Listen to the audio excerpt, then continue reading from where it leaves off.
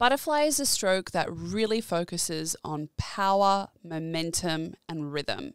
This is a really common stroke that people struggle with because it relies so much on timing and rhythm. So I want to walk you through a couple of principles that really have helped me to swim a really comfortable and efficient butterfly. So let's focus on first where you enter the water. It's so important to have your arms enter the water directly in front of your shoulders, as high as you can in the water. Now, when we're talking about butterfly, it's so important to always keep in mind that your elbows should always be higher than your wrists. If at any point your elbows drop underneath the level of your wrist, that's when you're going to notice you're not getting any distance per stroke, you're not getting any catch and power in the water. So really focus on, as your arms enter the water, having really high elbows, good strength in your wrists, keeping those fingers tightly together because we don't want to have them open and allow all that water to flow through. So arms entering the water directly in front of our shoulders, arms nice and extended, and we're really going to focus on that initial part of the catch. And this is so important. You really want to keep your elbows nice and high, holding good water in the wrists and the hands and the forearms, pulling down with so much power. I don't think there's any right or wrong when it comes to doing a slight movement with the wrist, a small S movement, or just going straight back down with power. You'll notice a couple of swimmers do a couple of different techniques. But what is really important is that you always keep your wrists and your arms directly underneath your body. You don't want your arms to be going too far away from your body out to the side, because then you're not going to have the same amount of power in those shoulders. And that is really, really important.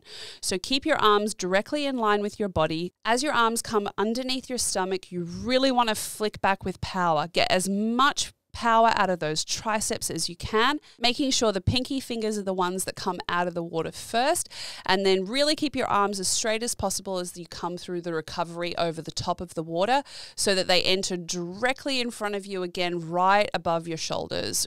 So now that we've spoken about the arms, let's focus now on the breathing. And I know I'm not alone in talking about how hard it is sometimes to get enough air in on the breath when you're doing butterfly. So when it comes to breathing and timing, everyone has a slightly different preference. Some people breathe every stroke. I like to breathe every 2 strokes. So really, you've got to play around with what feels best for you and what helps you keep that momentum and speed up. I found that when I breathed every stroke, it just really affected my momentum. So breathing every 2 helped me feel a lot more flow and a lot more rhythm in the water. Now, when it comes to the timing of the breath, this is really what's going to make and break your whole butterfly stroke.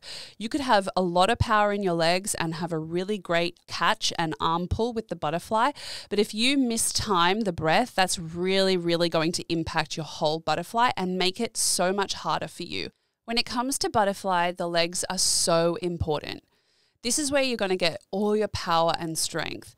And so it's really important that we, one, develop the power in your legs so it gives you that momentum and really helps support your arms. But also, in my opinion, this is where you're going to really notice a difference in your times and the ease of your stroke when you build up this power in your legs. So first of all, one of the things I really want us to focus on is when it comes to butterfly kick, we all think about the down kick, but not all of us think about the up kick. So as we kick down, we're really going to engage our lower abs and our quads to kick down with power. But then we really want to engage the hamstrings and the calves as we pull up. So when we get that real momentum with a kick down and a kick up, that's where we're going to see good momentum. It's really going to help your arms and support your arms through the butterfly stroke. And I think the thing that's really important when it comes to butterfly kick is, of course, this is focusing on the legs, but so much of your power and movement is going to come from those lower abs, but also using your upper back and your thoracic to really start worming through the stroke. And that's really important. So one of my favorite ways to work on the legs is by doing a couple of drills. One of my favorite ones is this one you'll see me doing here, where I've got one arm out in front and one arm down by my side.